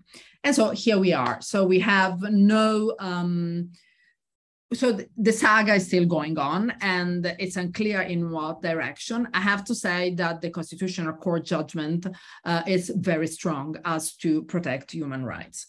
Now, going to my second topic, so unfortunately, I cannot give you a straight answer on what will happen on enforcement, because of course, it's very good to have not to have immunity from jurisdiction, but if you cannot enforce anything, then you are back to square one. But this is what is happening now. So it's all pending, it's all discussing. And for sure, I mean, who knows what will happen at the European level, although it's unclear. There is a precedent there, the one invoked by the Italian Constitutional Court, so we have to see. As far as the recognition of foreign judgment, we have our law 2018, dated the 31st of May, 1995, and it's Article 64. So in case there is no, so I'm assuming there is no special international convention in this case, assuming in general, because this judgment might be obtained from any court. So if they're obtained in the European Union, of course, then that's different, because then they will get in a much quicker way, and there will be no assessment of jurisdiction in any of these issues. So one thing will be then to look at from the location of from where is the judgment coming. But let's assume the most difficult case, where we don't have treaties, we don't have what we used to be the Brussels Convention, and here we have the Article 64. So the judgment rendered, and I'm reading the provision, by a foreign authority shall be recognized in Italy without requiring any further proceeding if the authority rendering the judgment had jurisdiction pursuant to the criteria of jurisdiction enforced under Italian law. So the jurisdiction will have to be reassessed in accordance to Italian law. Then the second point is the due process point, the point that's been raised several times today, which is the defendant was properly served with the document instituting the proceeding. So when you commence proceeding, that is the document that has to be served. They need to know what's going on. And that it has to be served at the beginning, at the commencement of the proceeding, pursuant to the law in force in the place where the proceedings were carried out. And the fundamental rights of defense were complied with. So of course, the service of process has to be decided in accordance with the law where the proceeding, with the law of situ, so where the proceeding is pending. Then the parties proceeded to the merits pursuant to the law in force in the place where the proceedings were carried out. So the merits has been decided in accordance with the law, that is the law decided against by the law of the situs. Then the judgment become final accordant again to the law in force in the place where it was pronounced. And the judgment does not conflict with any other final judgment pronounced by an Italian court or authority. I'm sure you have heard a lot about the Italian torpedo. Very often, defendants, when they know that there is something pending, they try to rush here and to institute proceeding before. When they smell that there is a proceeding pending in outside Italy that might be difficult or problematic and might be enforced in Italy, they just start proceeding here. But again, there has to be a conflict with another final judgment in Italy. And then that there is no proceeding pending before any Italian court between the same party on this end, on the same object, which was initiated before the foreign proceedings. And of course, the general provision that the judgment do not conflict with the requirement of public policy. Again, the ordre public here is a high ground. So as far as due process, you have to make sure that the due process is respected and that the service and the party had a chance to participate in the proceedings. So these are the 2 points. I'm happy to answer to, because I saw that there are 2 questions maybe, but I'm not sure whether they were for this presentation or before. Thank you. Thank you very much, Monique. Thank you for educating us on this saga. It was extremely interesting just from, academic, legal, practical standpoint, but also from Ukrainian standpoint. I was just each and every word that you was saying, I was like trying to use to Ukrainian Russia case. And I think we will come to these questions. I got some case questions in private messages as well. Let's start to address questions and then we will come to conclusions. So the first question, I think from Viktor Pasechnik is the following. Is there a risk that foreign courts will consider the decisions of Ukrainian courts as biased and politically motivated and on this basis refuse to enforce them? Maybe I will add to this question that in light of what Yulia and Vladyslav said, remembering the decision of Ukrainian courts not to grant sovereign immunity to Russia, is this decision and any procedural peculiarities that come from this decision might be overlooked, or will they be seen as a risk for the enforcement? And I think that this question would be good to address to Isabella and Monique, because I think when we were just introducing ourselves to each other in a preparatory call, I realized that Monique and Isabella together have more countries where they are qualified in than I attended this year, I think. So just who wants to start, but I would be happy to listen opinion of both of you. Okay, so let me start just briefly and then I'll pass the word to Isabella. So I think that the issue is, for example, as far as Italian courts, the issue of sovereign immunity is less. Of course, if you don't go through the through court, for example, of the European Union, who might be relevant for any other, might be relevant because, for example, the person who suffered the damage moved there, and as from there might decide to issue proceedings. But the real issue that for me looks dangerous is not just the general bias, but it's the due process point. So the fact that there are proceedings pending and that somehow there is a difficulty in serving the commencement of the proceeding on the other authority, that might look to me difficult. And of course, in this, so I find this more dangerous than the fact that we don't know where the fire is coming from.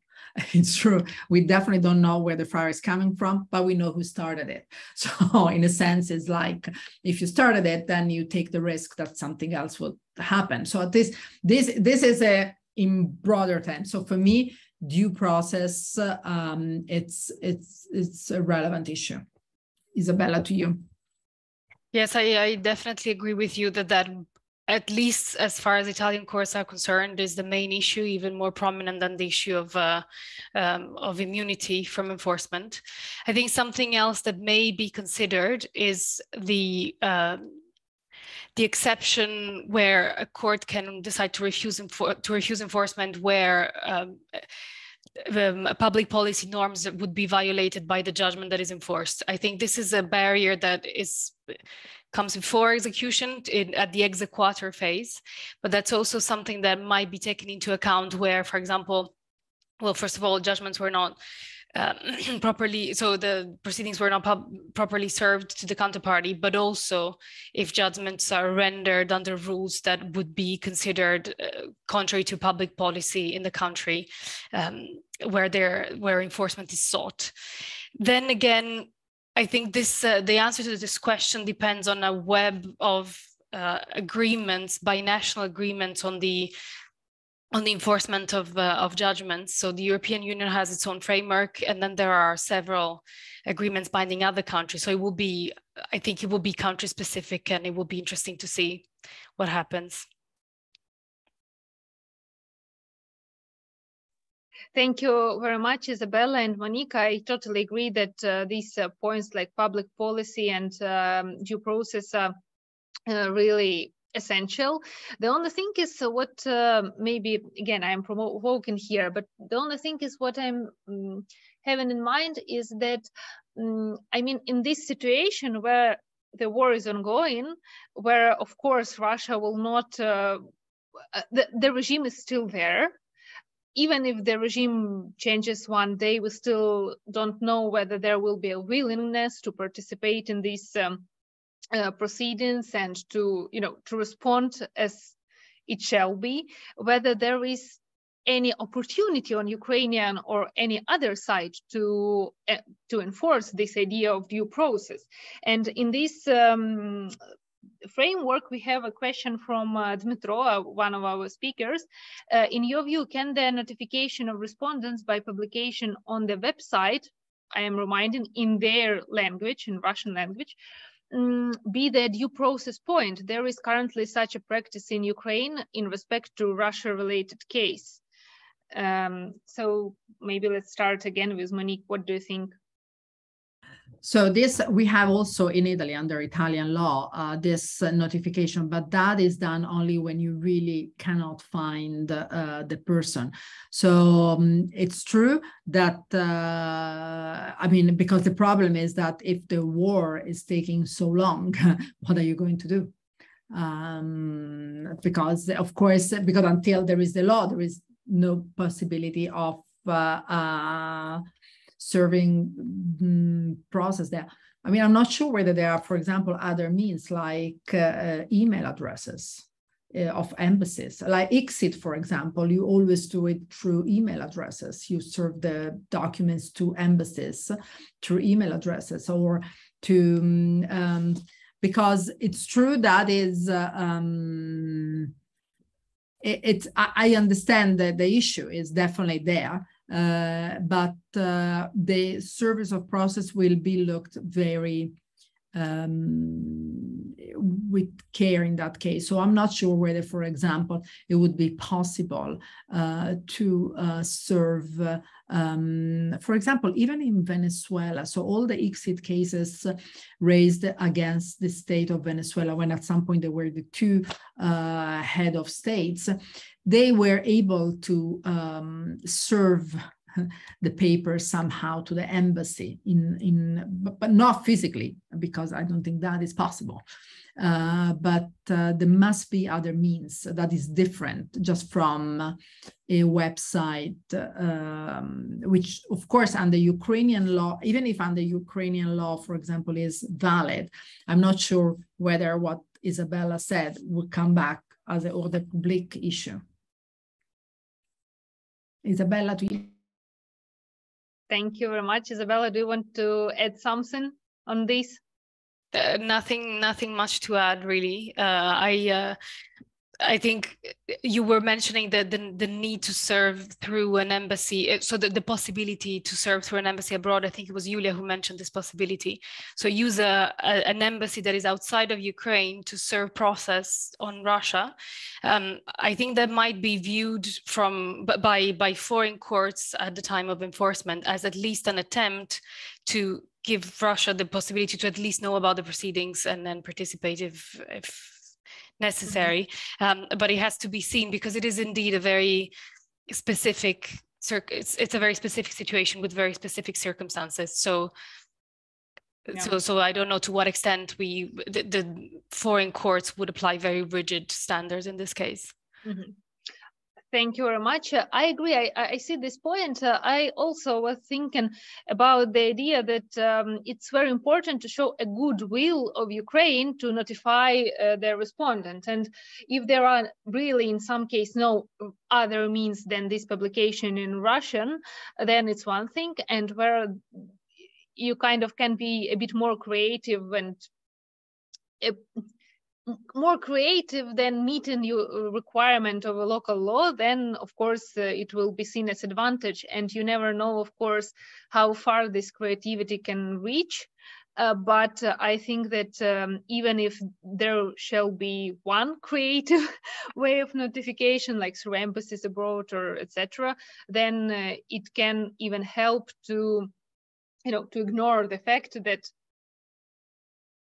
due process in normal view was maybe not followed. So thank you very much. I think this part of discussion is really very important and shall be taken into account. Then we have one more question again to start with Isabella from the Metro. Do you think the new ICJ case, Germany versus Italy, will change the position of Italian courts? Can it be the ground to reconsider already issued judgments in Italy? Thank you for your question. I think there's a long way to go before this. First of all, before this second decision is reached, and then before we see how it is implemented into the Italian legal system. I think your question presupposes that the ICJ will not change its stance, and that is, I think, it is something that we still have to check. I think everything that we have discussed today about what is happening in Ukraine in terms of how sovereign immunity of Russia is regarded by the law and by courts is relevant state practice for the ICJ. So, of course, it's probably not sufficient for a finding different than the 2012 one. But I've just checked the calendar of submissions, and Italy is submitting in 2024. It's a written pleading. So maybe by the time of the judgment, there will be some more significant state practice instances that the court can draw opinion juris and practice from. So we'll see. And then about how the Italian legal system will implement this decision, maybe Monique, you have a different view?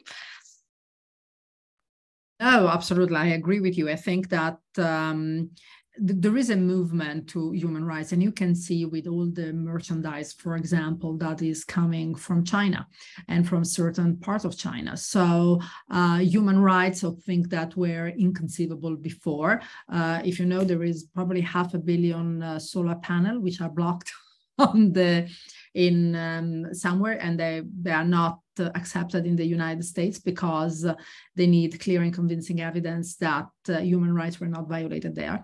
So you never know. Human rights, so 10 years ago, certain things were maybe different from now.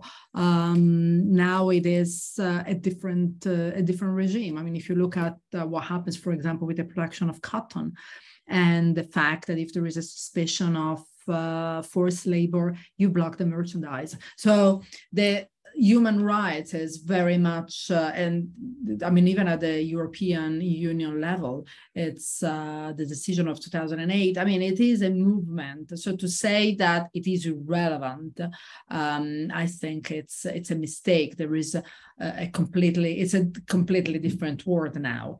And so who knows, I'm hopeful. I think that in Italy, the Constitutional Court said what they said, which is very clear. And then the Italian legislator tried to put something, because of course, Germany versus Italy is different. I mean, Germany paid war damages to Italy. And then the issue is that these people were not included in the people who received war damages, but they were paid a long time ago. This is a completely different framework. Thank you very much, Monique. We have a comment from Yulia here as well. I think it was posted during Monique's presentation. This type of damage caused by the war and armed conflicts does not fall into the exceptions provided by the European Convention on State Immunity of 1972 due to the direct provisions of Article 31. Despite the absence of the same provision, the United Nations Convention on Jurisdictional Immunities of States and Their Property, the commentators explained that they had followed the same approach because they could not state that adverse custom in the international law had arisen. So, absolutely, this is true, because all damages coming from war is a different ball of game. And in fact, even if you have, I mean, here we're talking about, so Italy versus Germany was very different from Italy against several officers. So one thing is the state and sovereign immunity for the state, and one thing is its own officers.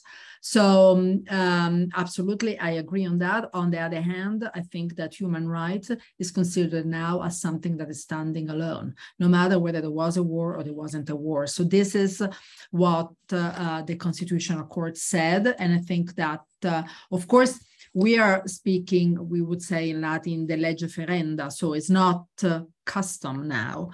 But this is where we can see all the trend that human rights is a standalone issue. So it's a standalone protection that no matter whether there is war or not, is there. And it's an obligation for all of us, no matter whether we're in war or in peace, to make sure that the human rights are protected. Mm-hmm. Thank you so much. May I just say some comments? I wrote these jurors because in our community, it is very rare discussed that Article 12 of UN Convention shouldn't be applied in these situations. See, I see that many lawyers and even judges are trying to base their decisions only or in their main reason on this approach as a tort exception. But I don't think that it is the right way to follow, because there is an explanation that this article shouldn't be applied. And I totally agree that now the human rights approach should be put in the first place. So it is not very popular now to discuss, but I think that we should say true.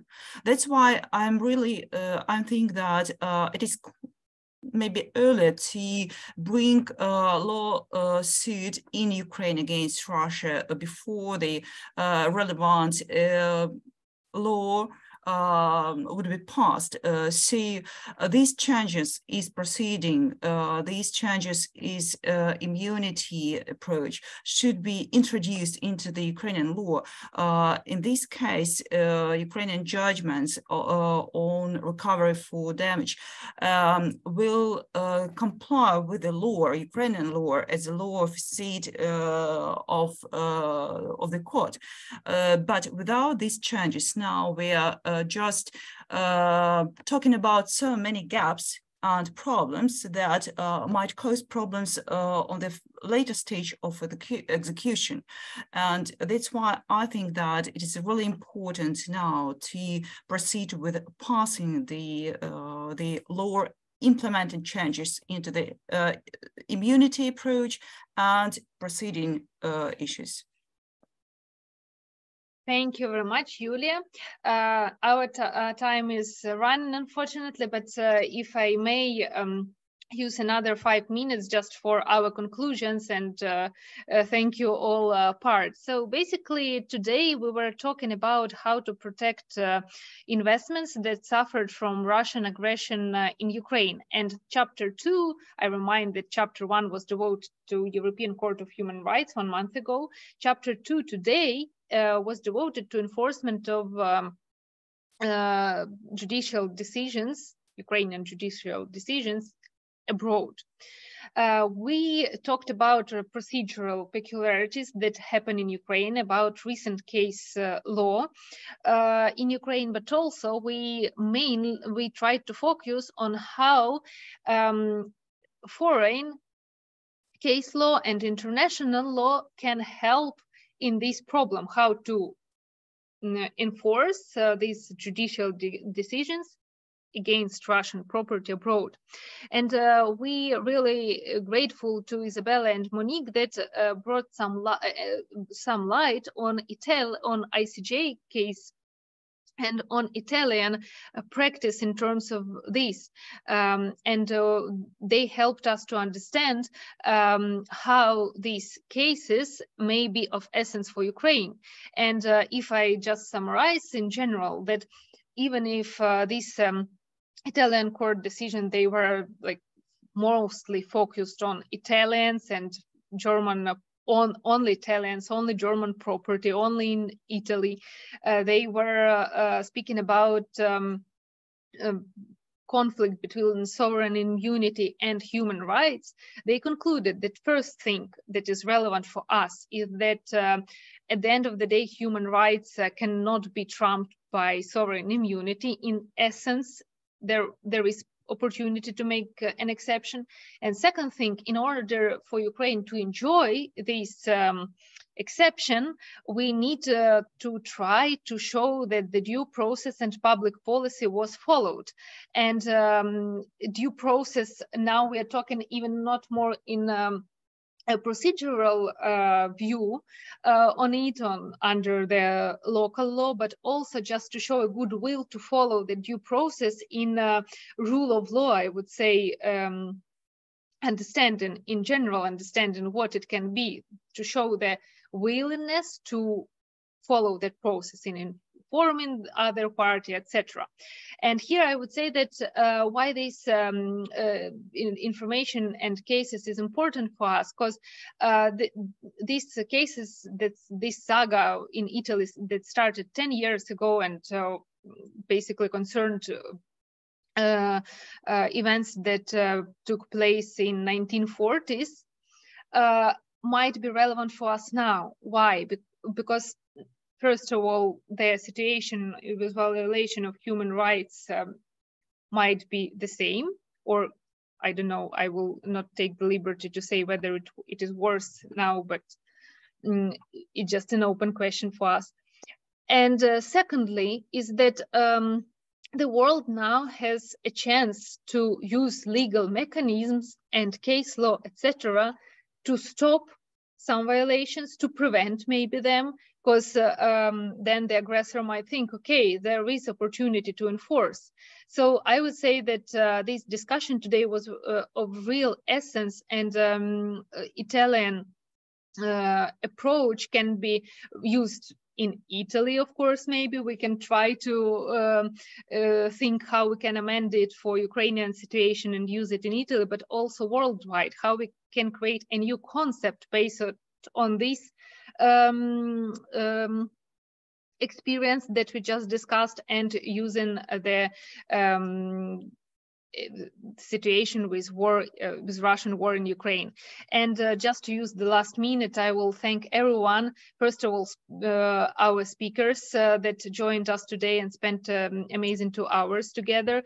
Secondly, to our audience, to everyone that managed to join us despite electricity, internet, and safety issues in Ukraine. If you can see, Vladyslav, for example, is sitting in darkness for the past 1 hour and a half because he lost electricity. I would also thank every participant that decided to use their battery to listen to us. And of course, we will post this online, so and we will share links. So if you missed some parts, it will be available to participants and just online.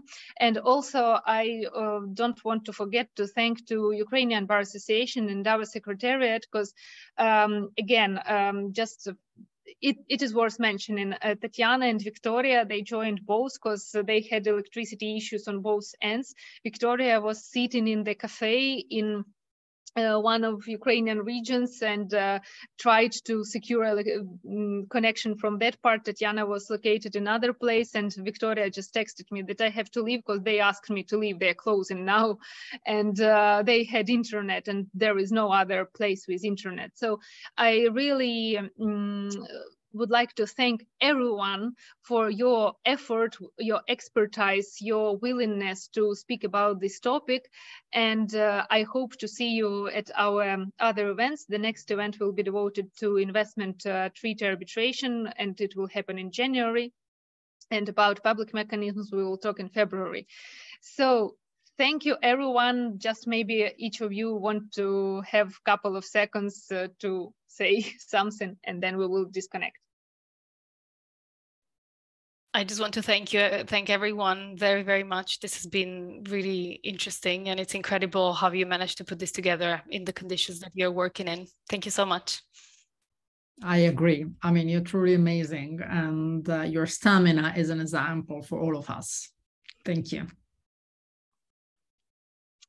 Okay, then thank you, everyone. Bye, and see you in our next chapters. Bye-bye. Thank you. Thank you. Bye-bye. Bye.